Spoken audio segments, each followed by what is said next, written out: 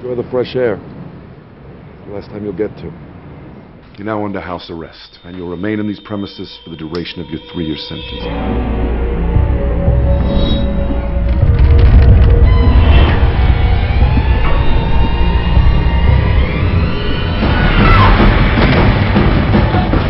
What happened to you? You wouldn't believe me.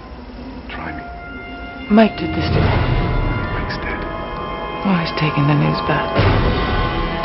I guess living in a house where you killed your husband would be tough on anyone else.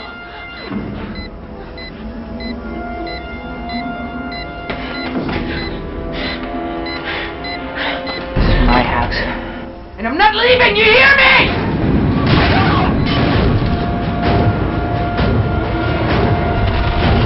It's been a long time since you've been to confession.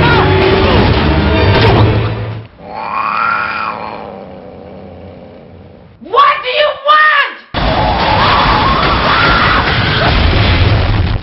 I know I committed a terrible crime, but I'm not a murderer. I'm not.